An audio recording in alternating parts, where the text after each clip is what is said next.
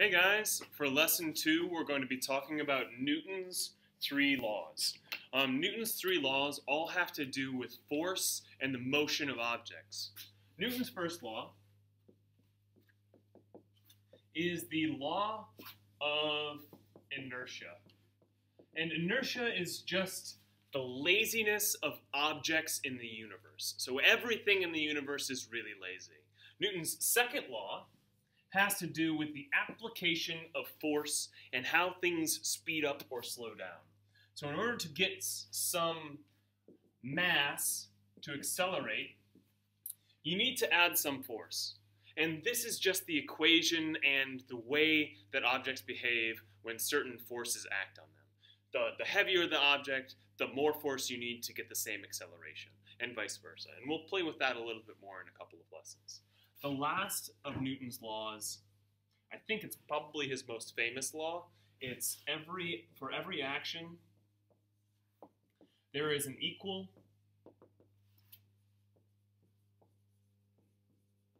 and opposite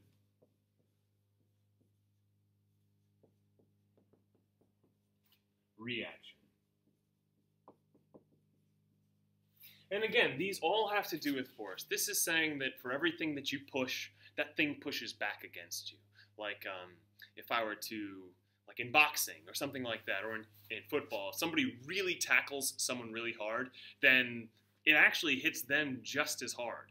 So Newton's third law, I think, is probably his most famous law. Today, we're going to concentrate on Newton's first law, the law of inertia, or the law of laziness. What do I mean by laziness?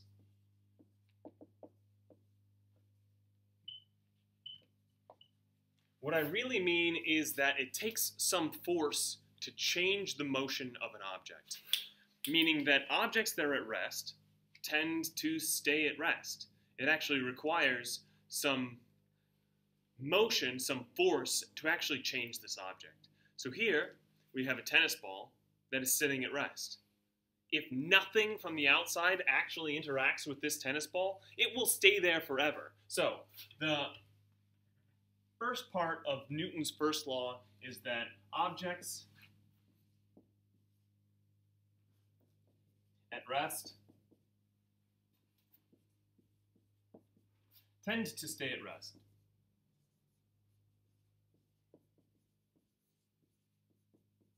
And don't let this tend fool you. They do stay at rest. If nothing were to happen to this ball, it would stay here until the end of times, forever. So I have to do something in order to move that object. The second part of the law is a little bit more confusing because it has to do with objects that are already moving. So a moving object we don't really think about as lazy, but it's not the actual motion we're talking about. It's a change in motion. So an object that's moving actually requires some force in order to stop. An object that's moving, like a tennis ball, actually requires some force to stop it from continuing to move. So if we had that tennis ball careening in towards my face,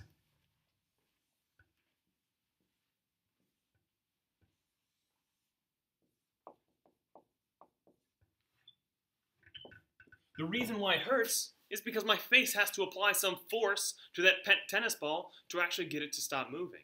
If we were in outer space and that tennis ball had missed me, that tennis ball would go on forever. There's nothing out there to stop that tennis ball from moving. So that's the laziness of objects that are in motion.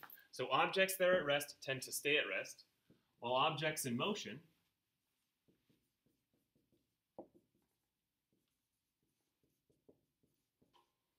tends to stay in motion.